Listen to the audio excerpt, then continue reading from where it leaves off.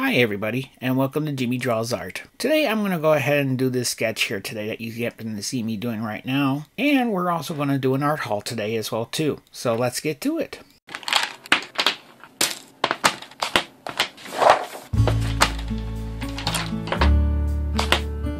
Okay, so while I go ahead and finish up the sketch, last week I went ahead and did some local art supply store shopping and picked up some new art supplies. So I figure for this video, we'll go ahead and go through those art supplies and just check them out on this drawing here that I happen to be doing. Well, for this first art supply, I think we're going to go ahead and check this guy out here. It's acrylic ink opaque white.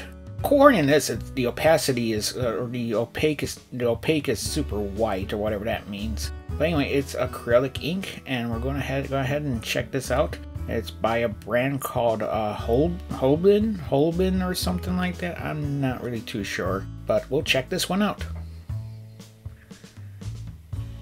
And the second thing I went ahead and picked up is this Japanese art pen I found. This is just more of a give it a try and let's figure it out and see how this works, you know? As you can see, the entire label is all in Japanese.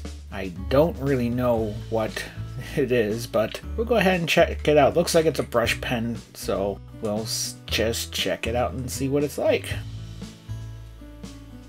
And then I went ahead and actually went to my local Michael's, and Michael's was having a huge sale on the Copic markers, so I went ahead and picked up, you know, some Copic markers that I needed, and they were buy one and get one 50% off. Yeah, just basically the basic grays. The only thing they didn't have was the C1 that I needed. They had all the others, so I went ahead and picked them all up. And I didn't really need a black pen, but I picked up a black pen too.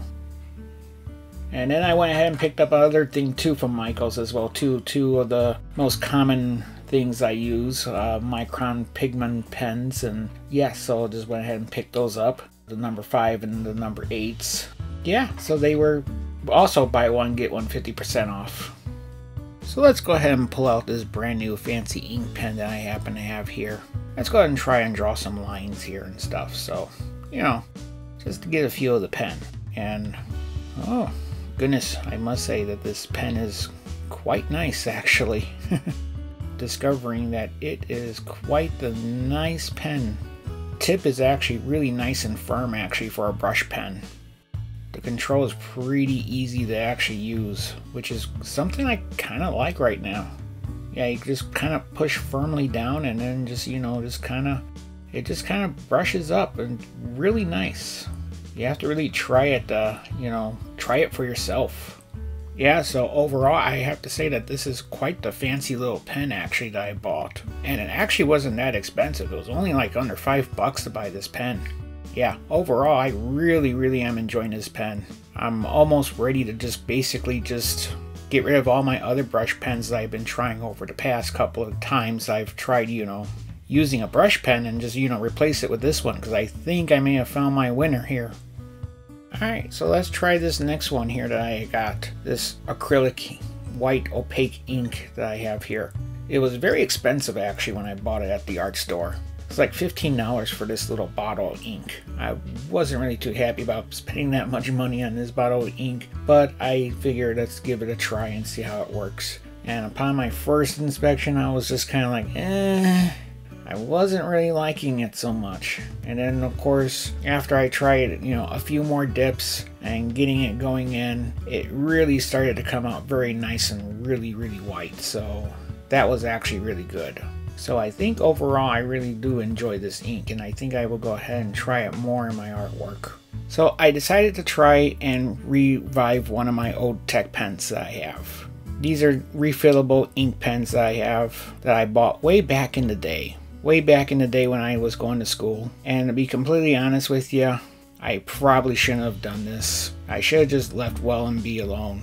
When I pulled out the tech pens, I realized that I didn't take proper care of them, and they were put away in pretty bad shape. The ink inside was still dried out, and it just wasn't really working very well. So I tried cleaning them out, and when I thought that I cleaned them out pretty well, I went ahead and decided to try and put the white ink here into the tech pens. But unfortunately, that idea did not pan out very well for some reason. I don't know, maybe the tech pens are damaged, maybe they're just in that bad a shape, or maybe this ink is actually too thick. I don't know, because I even try watering down the ink to see if I can get them to flow in these tech pens, and for some reason they just weren't flowing. Because you see, I like the idea of using a tech pen of some sort or some kind of, you know, like these fine liners, but I want to use the white ink on my drawings because I'll be honest with you, I'm not very good with using brushes, and that right now seems to be the best way to use this, and I don't really want to use the brush. I kind of want something simple and easy, but in the end, I guess I'm just going to have to use the brush. So yeah, this was my attempt to try and do something that I had an idea for, and for some reason it just didn't pan out very well. Alright, so let's talk about the drawing that I'm doing here. So basically, as I'm doing this drawing, I really do like this new drawing pen that I got here for the inking here.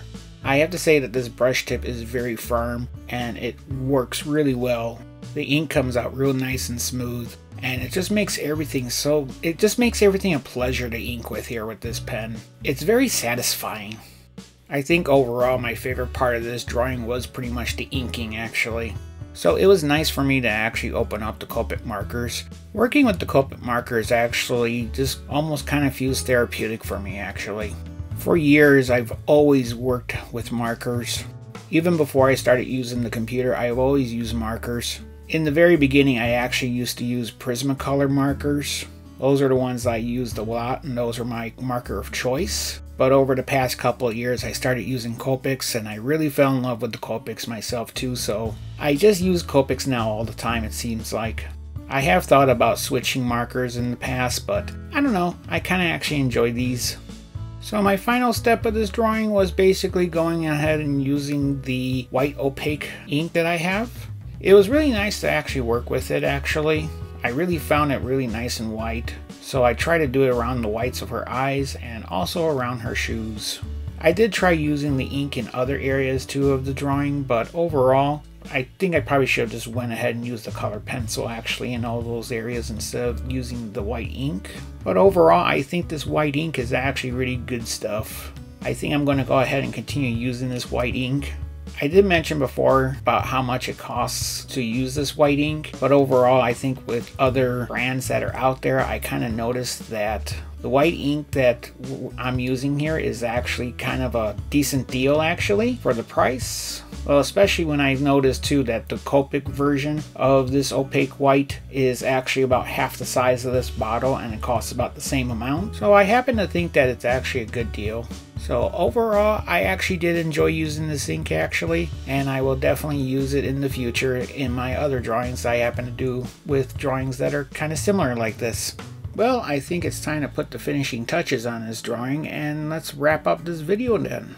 So once again, thank you for watching the video. Please go ahead and hit the like button on this video, and if you haven't already, be sure to subscribe to the channel to watch more content like this in the future from me.